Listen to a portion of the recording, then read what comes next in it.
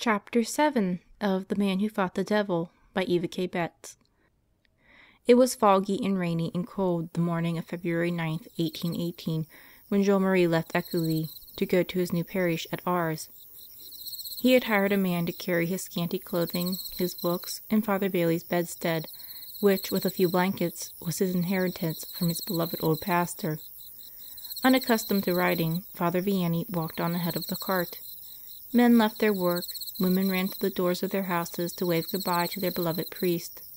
The children, his particular charge, cried as they kissed his hand and asked for his blessing, and tiny tots, unstrung by the sadness they did not understand, added their wails to the general lamentation. The priest, however, was intent on the parish to which he was going. The picture of it which the vicar general had given him showed a place in sad need of reorganization. He framed a greeting to have ready for the first of the parishioners who should come out to welcome him. On that early contact a great deal would depend. As he moved into the valley where Ars lay, the air seemed to become heavy and depressing.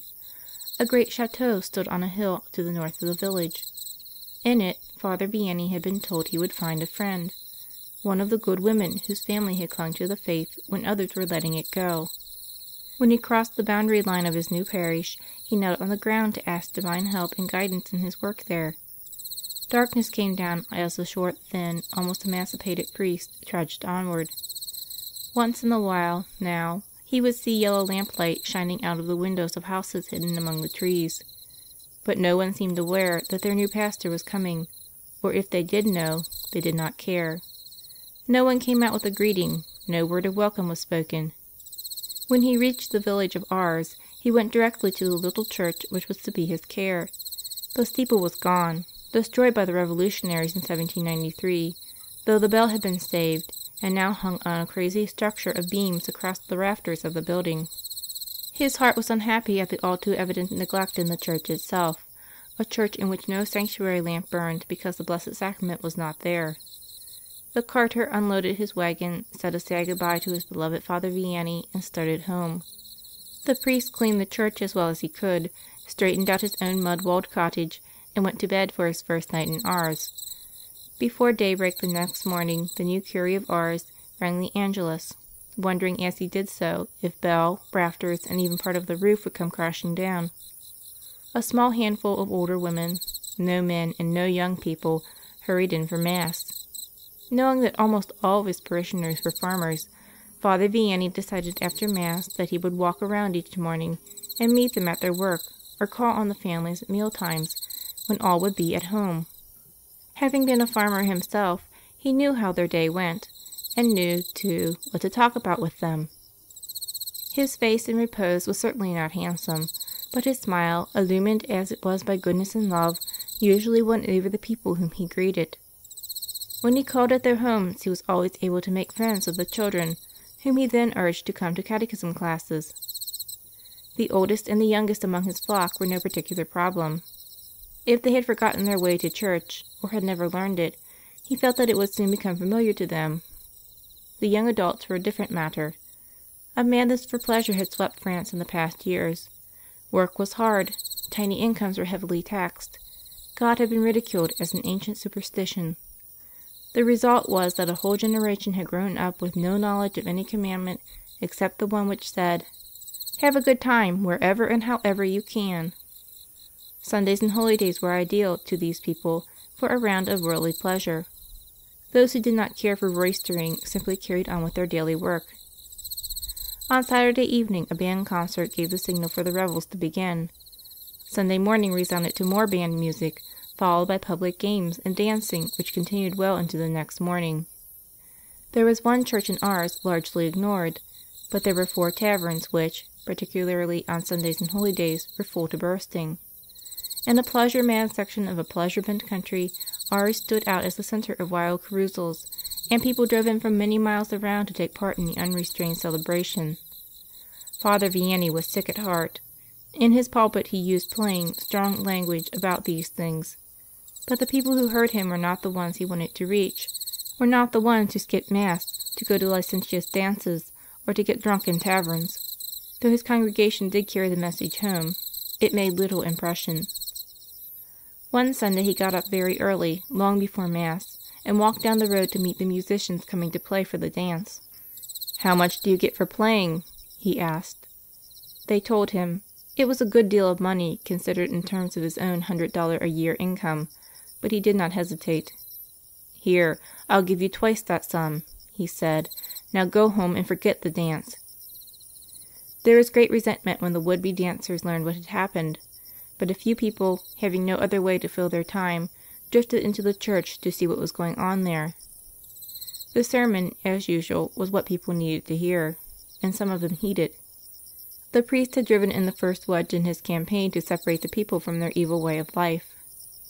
His sermons, in which he assured the farmers that in making a practice of carting their hay on Sunday they were carting their souls to hell, had some effect. But the priest was anxious for a quicker reaction, so, once again, he decided on the direct method.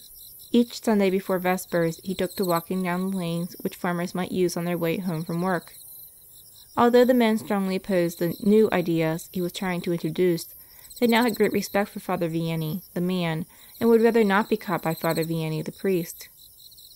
One Sunday, when the curé was going down the road, he saw coming toward him a wagon piled high with sheaves of grain.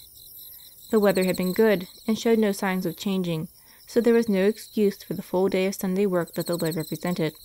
The driver of the wagon was not visible, but the priest recognized the horses as belonging to a wealthy farmer of the district. He seized their reins and brought them to a halt, then called the farmer by name. "Come out of there!" he cried. "From whom are you hiding?" The grain sheaves shifted, and from under the heap there crawled the red-faced, sheepish farmer. "Why did you cover yourself with the grain that way?" Father Vianney's large eyes flashed fire. I didn't want you to see me," the embarrassed man stuttered. "And did you think you were hiding from God, too? Did you think He couldn't see you under the grain? Does He not see everything you do?" The direct, powerful personality of the priest reached the conscience of the farmer. He, at least, would do no more unnecessary Sunday work. Life in the little French towns had, for centuries, been regulated by the bells of the village churches. The day's work started, paused at noon, and came to its close to the sound of the Angelus. The year after Father Vianney reached Ars, he decided that the crazy structure which supported his bell should be replaced by a proper belfry. From his own pitifully small store of coins, he himself started the subscription list. The Viscount of Ars, who lived in Paris, was visiting his mother in the chateau outside the village when the first moves towards restoring the church were made. He was so impressed by what had already been accomplished by the new curé that he joined his mother in generous donations of money and material. The church roof was repaired, little shrines were erected, and God's wardrobe, as the curé called the vestments, was refurbished and enlarged. The curé's own home was a peasant house built of clayey mud. Of the 2 rooms on the ground floor, kitchen and dining room, the stone-floored kitchen was used most. Father Vianney's own meals were frugal, almost non-existent, just as they had always been, but he kept food on hand to give the hungry passers-by, the homeless and neglected children. And while he fed their bodies, he instructed their minds in the hope of awakening their souls. Of the 3 bedrooms on the second floor, the one nearest the church was his, although the few hours of sleep he permitted himself were more often than not taken on the bare floor with a piece of wood for his pillow. Most of his time was spent in working and praying, and, after Christ and his mother, the one to whom he prayed with the greatest faith was St. Philomena. Not long before Father Bailey's death there had been visiting in Écully a young woman named Pauline Jerichot, who later, we shall see, launched a great mission work. She, for good reason, had deep devotion to this young martyr.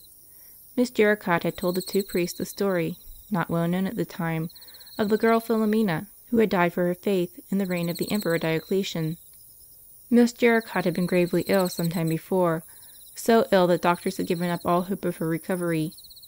She had been carried, almost unconscious, to the shrine where St. Philomena's relics were kept, and there had been miraculously cured. Quite naturally, she was eager to tell as many people as possible of the young saint's power in heaven. At once, Father Vianney had been greatly attracted to the dear little saint, as he called her, and he turned to her in all his perplexities. To Philomena he would say, when he instructed the children, nothing is refused. She loved God so much that when she was just a little girl she died for him. So of course he listens when she asks. He credited to her all the success he had in Ars. However, he never simply turned a problem over to her. He worked hard and asked for her help in the work, and the work continued successful. His one feat in stopping a Sunday dance did not, of course, end those pagan revels, but things began to be a little different. Several times when the crowd gathered, he walked over and stood quietly looking at the people, drinking and rioting, when they should have been in church. The deep, earnest eyes, burning in the sorrowful ascetic face, spoke the words his tongue did not. Many of the revellers went home, and the spirits of those who remained were dampened. This angered the tavern keepers. "We have built up a good business here," they growled. "What does he want to do, ruin us?" Father Vianney did not want to ruin anyone or anything except sin. He would have liked to see the disappearance of the places which contributed so much to the drunkenness and debauchery of Ars. And, bit by bit, he moved toward his goal. When he rebuilt and refurbished his little church, he had installed a new confessional. There he began to spend more and more of his time. His fame as a confessor and adviser was spreading. In his early days in Ars, there were but 2 people in the village itself on whom he could count for help in the church. One was Mrs. Bidbost, his housekeeper, who lived near the rectory, and the other a Miss Pignot, who boarded with her. These 2 women cleaned the church, dressed the altar, and tried between themselves to supply periods of daily adoration. This, of course, pleased the curé, but he wanted more. He wanted church societies. One day a group of the giddiest girls in town had gathered in the village square, ready to start off on a round of drinking and dancing. Father Vianney saw them. "Here," he said to himself, "is my rosary confraternity ready-made. I'll go out and talk to them." He advanced to the green and greeted the girls pleasantly, pretending not to know what their plans were or where they were bound. "Come," he suggested, "let's go into church and say the rosary. We'll pray that whatever it is you're going to do, you will do well." The girls were upset and confused. To go into the church and pray was the thing furthest from their minds. Yet they did not know how to refuse this gentleman with the penetrating eyes. Each waited for someone else to laugh at the suggestion, to walk away. If one did, they all would, but no one had the courage. Against their will and wishes, compelled by a stronger personality than their own, they went rather sulkily into the church, knelt and prayed. There was silence when they finished. Then one of the girls spoke. "I'd like to go to confession, Father," she said timidly. "I would too," said another. And so he got the nucleus of the little band who would help in his war against evil. Through these girls, among others, it became known that Father Vianney told penitents what they needed to hear. He scolded some, comforted and encouraged others. Often when crowds were waiting outside his confessional, he would step out and select one far down in the line to come first. For he knew unfailingly when the effort to come had been hard, when the long wait might give Satan a chance to persuade the penitent to leave. And, strangely enough, no one ever protested when a latecomer was given precedence over those who had waited for hours. They were convinced that Father Vianney's decisions were inspired. When Pope Gregory XVI, impelled largely by the work of Pauline Jaricot, authorized the cult of St. Philomena, the curé of Ars at once built a little shrine in her honor at the side of the church. He was delighted when it became a center of pilgrimage. What he did not know, would not have believed, was that many of the people traveled to Ars only incidentally to visit the shrine. Their primary reason was to see, to talk with, to go to confession to Father Vianney. Now the town itself had changed, so much so that the 4 taverns functioned no longer as such. They were now small hotels for the convenience of the many pilgrims. The old Ars was no more. When Father Vianney had been curé for 5 years, the bishop, amazed at all that had been accomplished, sent for him. The town of Salos was larger than Ars, the prelate said, but as much in need of conversion as Ars had been. Father Vianney, therefore, was to take it for his new parish, his new battlefield. The people of Ars were heartbroken and indignant. Father Vianney was theirs. Through him they had given up their old evil ways. Through him they had made their peace with God and received spiritual and material blessings. Although they knew their priest himself would do as he was told, they were less anxious to cooperate. "I'd like to strangle that vicar general," one young woman declared. "He must have told the bishop about the curé. It's all his fault that we are losing our saint." "Hush," said her mother. "That's a dreadful thing to say. It is the will of God that our good curé should leave us." "I don't believe it's God's will," insisted the girl, and it almost seemed as if she were right. The priest packed his few possessions and loaded them on a cart, ready to leave after Mass the following morning. But heavy torrents of rain fell that night, and the next day, when the cart reached the little river over which they had to pass on the way out of Ars, it was so flooded that crossing was impossible. So Father Vianney went back to the town to wait for the flood to subside. The parishioners, having ascertained that the curé did not really want to leave them, but was acting rather from obedience, started collecting signatures on a petition to the bishop, asking that Father Vianney be left with them. The mother of the Viscount of Ars, the great lady of the chateau herself, headed the movement, and before they could present their request, Father Vianney packed up again to try to follow the bishop's orders. Again there was distress in the village, unhappiness that they had not moved faster in their efforts to keep their priest, dismay that all hope seemed gone. But again rain came, the river flooded, there was no crossing. This time there was no relaxation in Ars. They had had their hopes raised, dashed, and raised again. They felt unsure and insecure as they waited for word from the Vicar General in reply to their petition. But where, in the past, disappointment and worry would have meant cursing and drunkenness among many of the villagers, now they turned to prayer, to daily Mass, and to more frequent communion. The flooded river subsided again, and across it came a messenger from the bishop. Father Vianney was to stay with his people. Now, more than ever, the pastor was the beloved shepherd of his flock. Almost every home had a warm welcome for him. He was in touch with every facet of their lives. Their work, their health, their herds, their crops, all were of interest and importance to him. In time of joy, in sorrow or fear, the people turned to Father Vianney. The children, always his greatest care, knew that they had an unfailing friend in him. He planned a school for girls, where the future mothers of families could learn to read and write and figure, but, most important, learn of the love of God. Pilgrims came in great and greater numbers, and one dreadful visitor came. End of Chapter 7. Recording by Maria Therese.